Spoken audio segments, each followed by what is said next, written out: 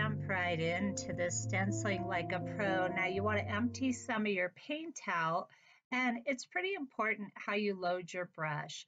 You want to dip it into the paint to get all the bristles wet with paint, and then swirl it around like this just to really saturate those bristles and make that paint distribute evenly. Now I'm wiping off all the excess onto a paper towel. You always want to start pretty dry and then add paint as needed. That way you have total control over how your stencil designs come out. I'm starting off with this fun little design that we just went over in the materials. And I've taped it down to a piece of poster board, and I'm just getting my placement right. Once I've done that, I'm going to go ahead and tape off the design. Now this is great right here. You want to really be mindful that you don't put your tape on your stenciled design. You want to make sure that that is totally free and clear of that.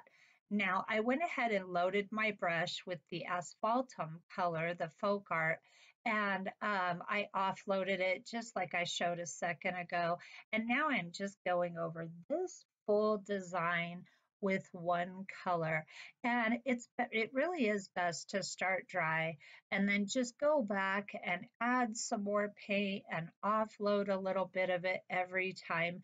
This style of stenciling is a little bit more labor intensive than just using a sponge, makeup applicator, or something else like that. Now, this is how I used to do people's walls. I had a lot of clients that wanted stenciled borders and different kind of murals with different designs. And this is a sure way to make sure your work is really tight. There's that design. Stencil brushes are not my favorite way to work. Here's another one with a few different colors, so you can really play around with how you want to approach this and how you want to make things look. Now we'll go ahead and do a couple flowers on this book page to show you some blending techniques. But you absolutely can do this on your walls. You want to make sure not to do it in a high moisture area. I would never do any kind of stenciling like this in the bathroom, just because now you can if you use house paint. So you would have to have all your colors in house paint, and then it would be fine in a high moisture area. But if you're in bedrooms or the kitchen, even the kitchen, you want to be a little careful. But bedrooms and living rooms and dens and places like that, craft paints work perfect. You don't want to, of course, be wiping your walls. You don't want to put this in an area that's always needing to have the walls cleaned. So that's something to keep in mind here.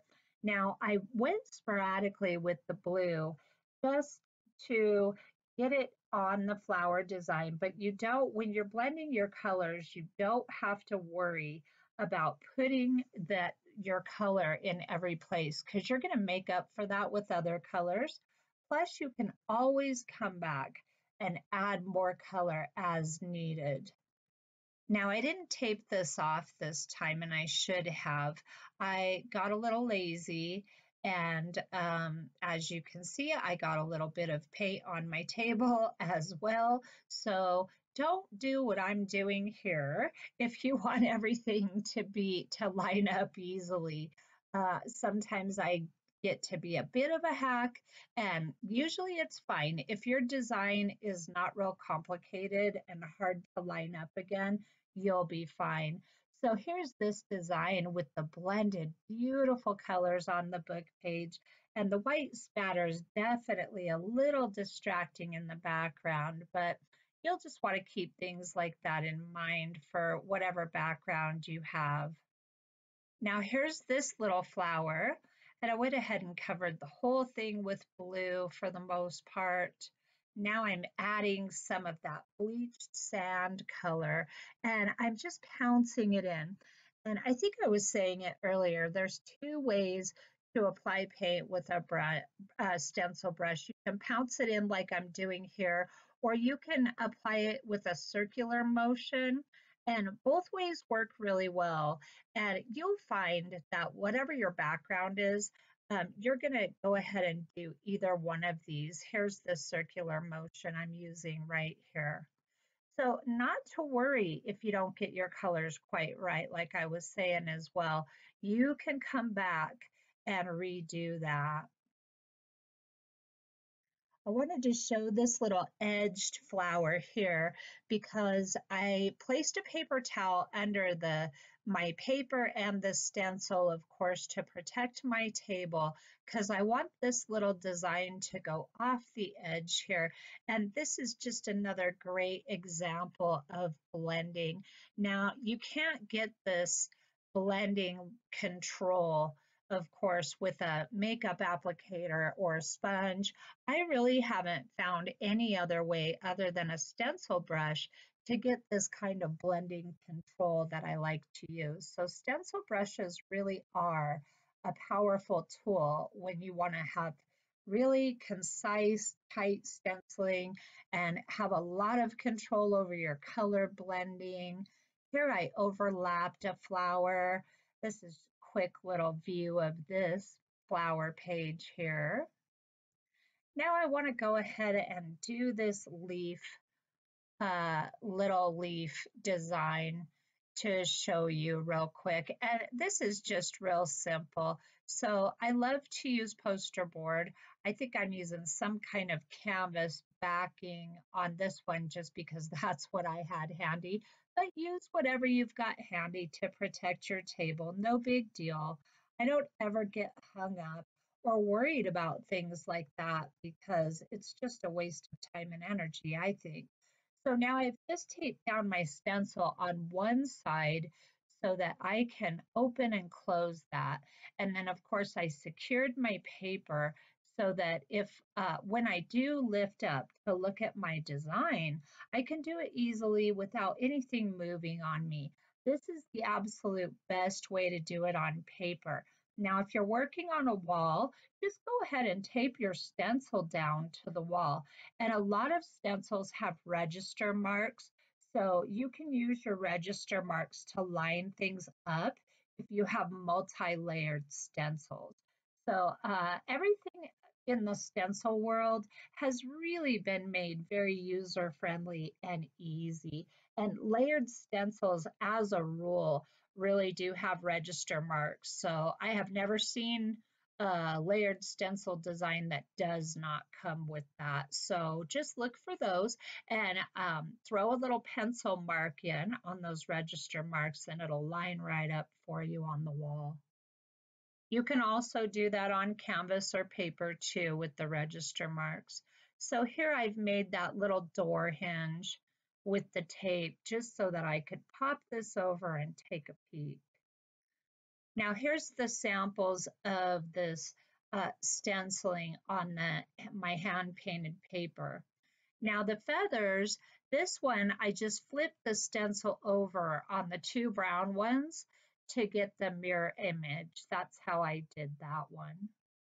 Now let's talk about adding a shadow. This is a really great little technique to add a professional look to stenciling like a pro.